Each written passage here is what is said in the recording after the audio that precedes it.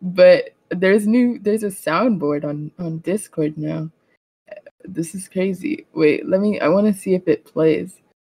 I guess quack.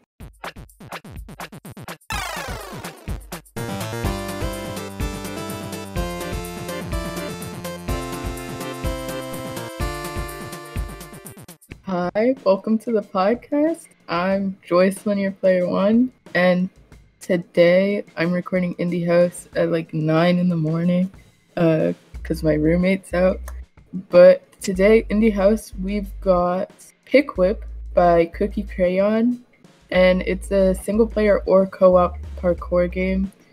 And a short premise is make your way to the summit. Will you go alone or with a friend? And there's no content warnings. It's free, available on itch.io for Mac, Windows, and browser. I played for 15 minutes, and my consensus is you definitely should play this game with another person, because it is very, very difficult to play alone. I just have really bad hand-eye coordination, so it was terrible for me, because I was using two different, I was doing all of the controls for both of the characters. Since it's not remote co-op, so you can't play with someone that isn't with you. You both have to be playing on the same computer, on the same device, using the same keyboard. So either way, it's kind of like Fireboy and Water Girl, if any of you remember that game from like cool math games. I used to be pretty good at that game, but the kicker is, with this game, your characters are attached, so you have to time everything correctly, and that's really hard to do when it's only one person playing.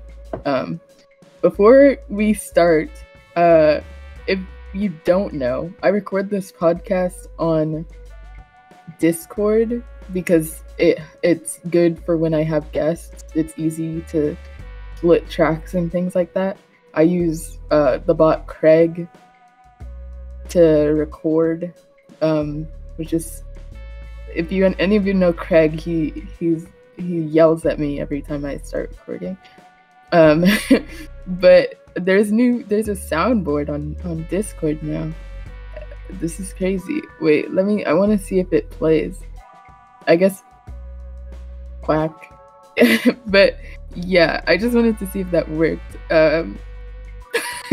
I feel like that's so silly.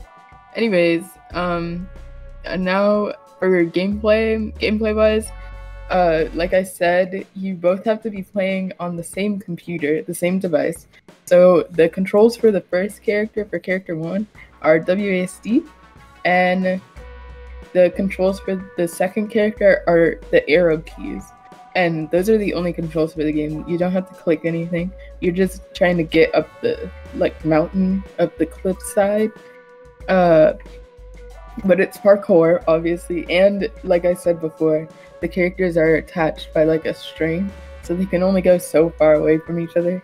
And my problem was that I would get one character up to where I needed them to get, and then the second character would slide off slowly, because it's like a mountain peak, at the top of a mountain, so it's snowy or whatever, and your characters can slide down. And that was my problem, because I couldn't move both characters at the same time, really, because I was focusing on one character at a time. And so I just didn't have the coordination to do that. But I mean, that's okay. That's fine. It makes sense. It made it more interesting, honestly, that way. Because I would have just left one of the characters, honestly, and done it with one character. But it makes it more interesting to have to control two. If you want to play by yourself, you have to control both. The graphics and the visuals were pretty simple. The mountain itself is just a bunch of shapes. A bunch of different random shapes, and they, like I said, they're all white basically, because it's snow or whatever, and your character can slide off of it, which, yeah. And the characters are pretty much the only thing that have any type of color. They're pretty colorful. But they're like the only thing that has color, which I guess helps with the like completely white background. I just yeah. The music is good. It's just a little loop, you know. Most games like this just have a little loop because they can take forever to play. And I don't really think there's any story, honestly, with this game. It's just kind of get up the side of the cliff. And I guess for my favorite part, it's probably the music, because it was cute. I liked it. Nothing really more. There was nothing. It wasn't like super special. I feel like maybe I would have liked it more if I was playing with someone else. But at the same time, this game is like not really very intricate or anything. It's pretty straightforward, so I don't know how much it would have changed, honestly. Like, I feel like it wouldn't have been like the game being more fun to play. It would have just been, oh, I'm playing with someone. And that's fun because playing games with people is fun. But yeah, my least favorite thing is probably just the fact that I had to have hand-eye coordination, and I don't have hand-eye coordination, which isn't a problem with the game, really. It's just it's just me. I'm just, you know, I need to stop using the sound. Okay. So would I recommend this game? I think if you have someone to play it with, yeah, go ahead. If you're trying to play it by yourself and you don't usually play games like this that are like parkour based, then probably not. Just because it's kind of difficult and the whole controlling two characters alone thing.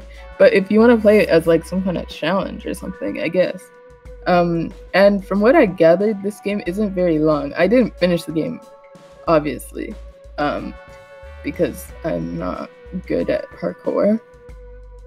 But it was created in 72 hours as part of the Mini Jam Summit.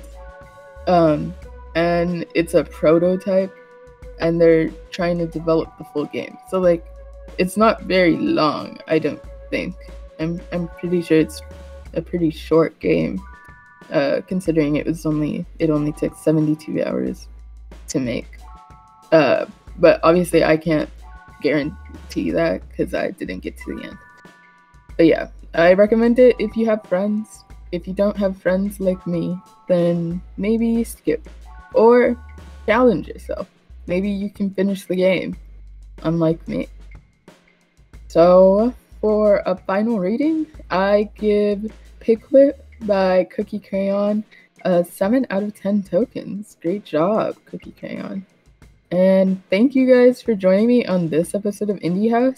Be sure to rate the episode and let me know your thoughts. I've got a Discord server called Indie House Official, which would be a great place to give your feedback and talk to me, my collaborators, or other listeners of the show. If you have any indie game suggestions, feel free to comment below or hit me up at indiehouse_pod on Twitter or Instagram using the hashtag IndieHouseGaming. And if you would like to support the podcast and get some cool extra content, you can find the Patreon in the card. Catch us next week on Spotify, Apple... Oh my goodness, I messed that up so bad.